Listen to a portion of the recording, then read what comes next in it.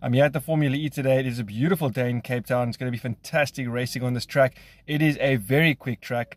One of the corners, I can't remember which number, a few of the cars have gone off. It's going to be a difficult corner. You'll see it when you watch the race. Qualifying is at about 12 o'clock, and we've got the main race going on just past 4 o'clock. It's going to be a fantastic race. Predictions, well, I'm going to be a little bit biased today. A little bit biased. Please don't judge. I am going for Team Porsche. Team Porsche. That is my prediction today. Oh, Team Porsche. Guys, let me know in the comments who you think is going to take it. Chat to you later.